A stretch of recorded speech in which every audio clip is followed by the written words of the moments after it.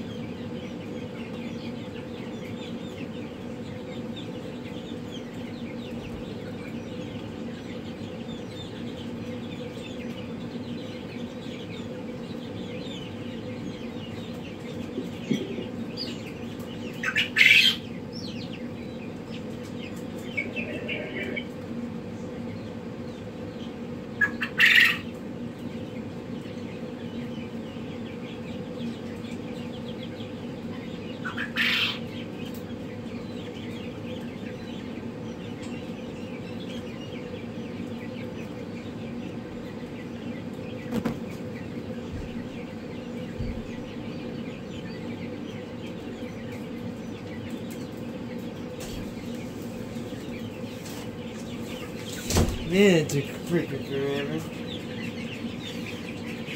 What were you doing? I had to go cut the wire. First I had to find my snips.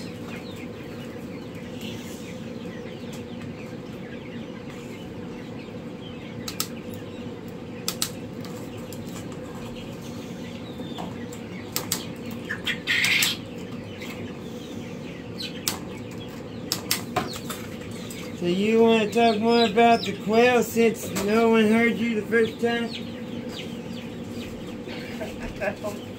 No one they heard last.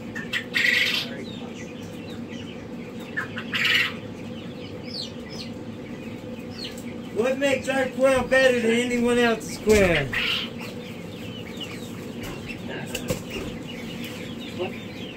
What we're trying to do is we've acquired some really good bloodline, and we're doing some big hatchings so we can pick out the best breeders out of those hatchlings. That's why we did Breeding. 2,000 eggs. Yep. And in the 2,000 hatching eggs, we're going to have not only those, but 20 different plumage colors. Some of them are quite rare, like black or ginger. Yes, some of those eggs were amazing looking. Huh? Some of those eggs were amazing looking. Yeah. And then we also have celadon, which are our blue laid eggs, and those can come in any color plumage as well. And yeah, we're going to be breeding for conformity, which is the shape of the bird, the size of the bird, the color of its feathers, and temperament. And ultimately, we look at Haven to be able to handle any of these things. That's the key. It's a proven temperament, one that can be trusted with your family. Not only is it healthy for your family, as in the eggs and the meat, but the contact, we want it to be healthy and perfect. Exactly. They don't perpetuate any aggressive bloodline. Nope, those are the ones that we're going to release into the wild. And a lot of places will focus on one or two different types. We're going to be attempting to have all the different colors and make some variations that haven't happened in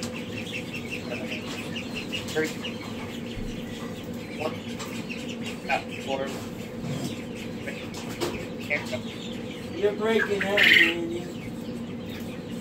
You're breaking up a little bit. I didn't hear the last thing you said. Can you hear me now? Yeah. I guess like one of the things we were talking about last time that didn't get recorded was like the Pharaoh line, trying to breed in as pure of a line as possible without having other genetic, manipulations on it, like brown sex-link, which is almost every single Pharaoh line in the United States. So breeding that out is going to take multiple generations, and we're probably one of the few mom and pop hatcheries able to do massive breedings like that where we can be so selective. But we're going to be working on our MPIP in the spring, so right now we're just supporting our local Mississippi community. And with our jumbos, we'll work on breeding bigger and stronger jumbos, looking at their legs, making sure that they can support the weight they're on, that they're growing to a weight that is healthy, not too big, but big fast enough where you're not spending lots of extra on feed, and that it's not affecting their egg hatch rate. So that's kind of our focus on the jumbos. And then with the celadons, it's breeding true blue. What does that mean? What do you mean by that? So you can have. So having a celadon line means that the bird will lay blue. Excuse me, a blue egg. And laying true blue means that you have proven that it is locked in genetically. That any eggs that are in this hatching, if you hatching eggs, that they will hatch blue. And that means that you have to breed out the non-celadon genetics out of that breeding group. It takes a few generations to get to that point. And you're not starting out with a true blue. That's cool. And then just breeding for, even bluer and different plumage colors. Right now, I don't think that there is any farms out there that can say that that's every color celadon. Most of them focus on the rosettas are very popular, the satins are very popular celadon makers, and some tuxedos. So it'd be cool to see if we can make like a black celadon, or a ginger celadon. And I don't think they exist right now in our population. I'm excited that we have a bunch of plans. Yeah, it's gonna be fun. It'll be interesting to go through and pick out the best of the birds and then see how they improve with every generation. We could slowly breed our standards up to the max size before they hit the jumbo and not affect their egg hatching rate. And then we could exceed the jumbo threshold and create jumbos in every color line as well as food line. So there's a lot of different options for us to do, depending on which path we want to go down. Some farms prefer jumbo. They're a little less work when it comes to you get a little more meat off of the bird. They do produce a little less eggs, so that's kind of the trade-off for that size of meat. But the eggs are bigger though. But they do eat more. They eat more and they take up a little more space than a standard. So there are advantages to having just standard birds as well because they don't eat nearly as much as jumbos and they do produce more eggs. Nearly an egg a day. So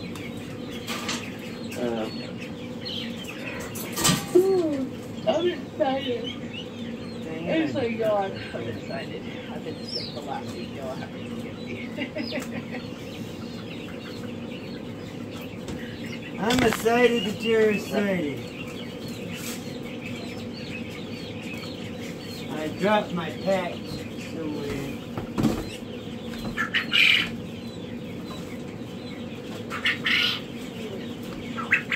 Got it all cut perfectly and then I dropped it. No, I don't know. Somewhere that I can't see.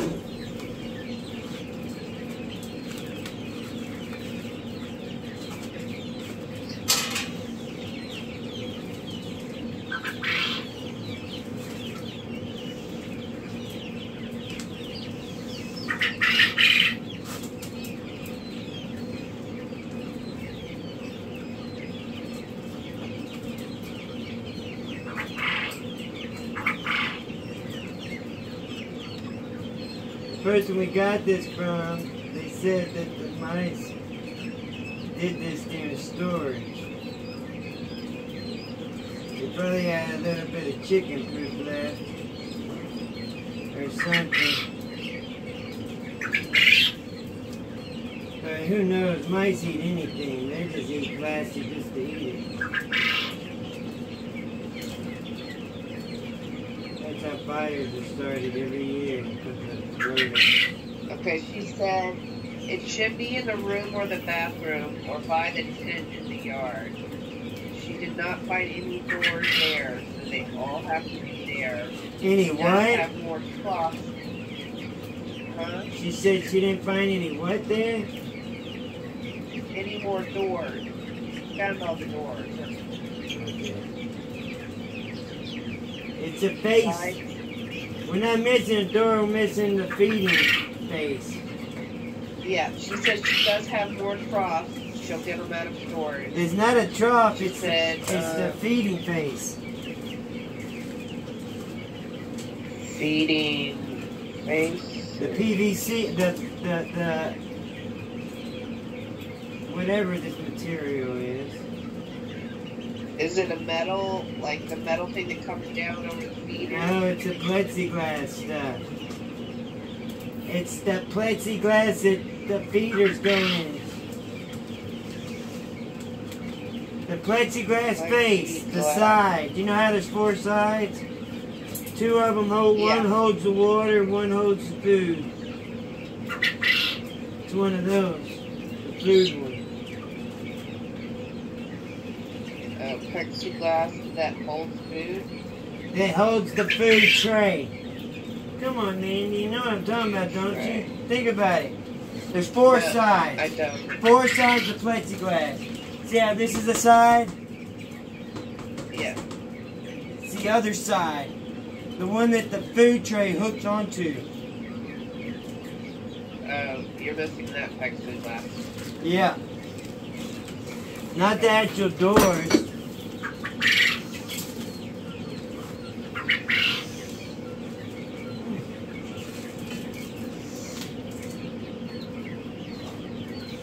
Man, these things tore up this thing. There's like 8 different spots they ate into. Yep, she said they had left food in there, so the mice just wrecked out through it. Probably had poop in there.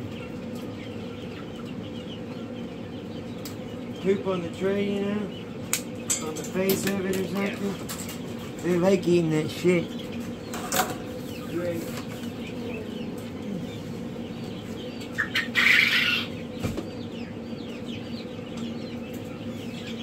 I'm getting a headache being in here so long.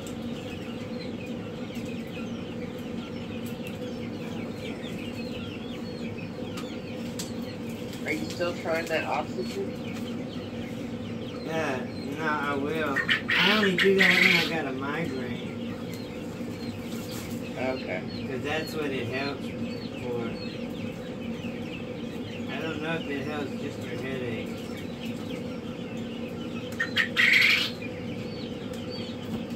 Usually I got the fan on when I'm in here, but the fan ain't working on. As soon as I get that air filtration system going. I mean, we got that one going right here.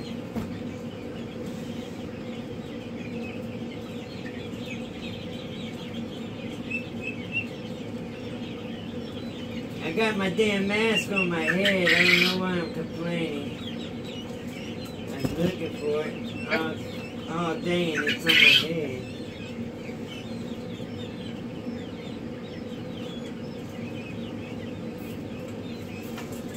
Okay. All that time just to do one.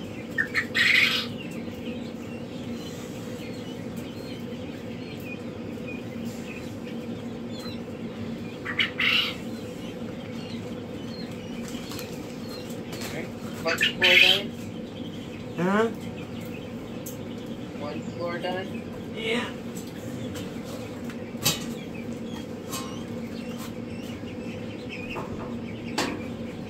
There's a process of being there.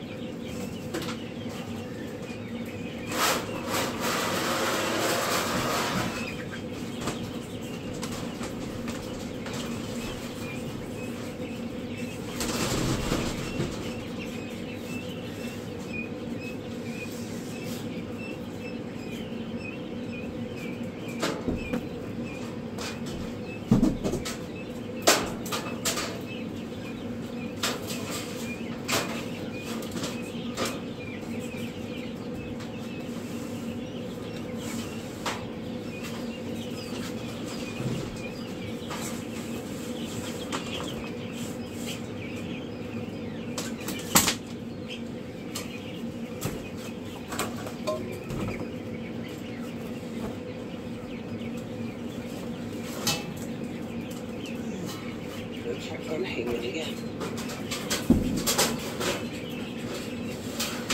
Melissa should be coming here in about 45 minutes.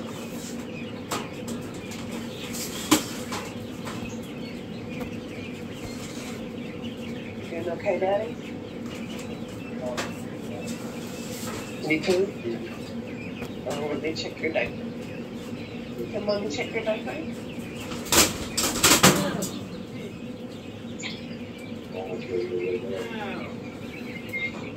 We'll still be here in 30 minutes.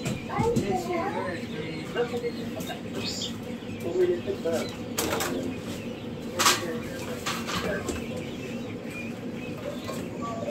Which one is it? This one? Oh, the clips. No.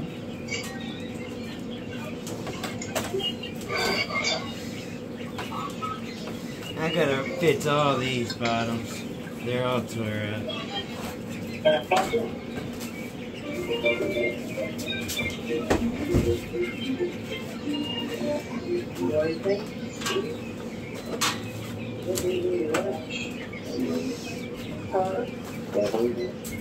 know that you need something. Woo! It's 3 o'clock.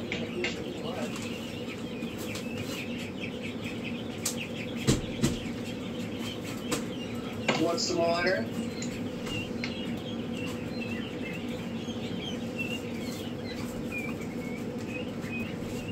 Mama's passed out. Huh.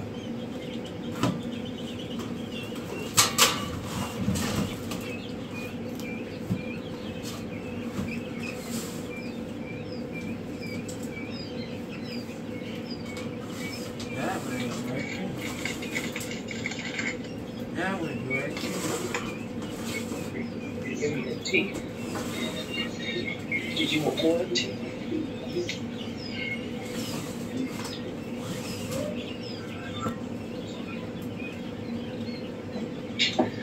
Push your fluids on Daddy. Tell Mommy to push your fluids on you. Yeah, I can hear you.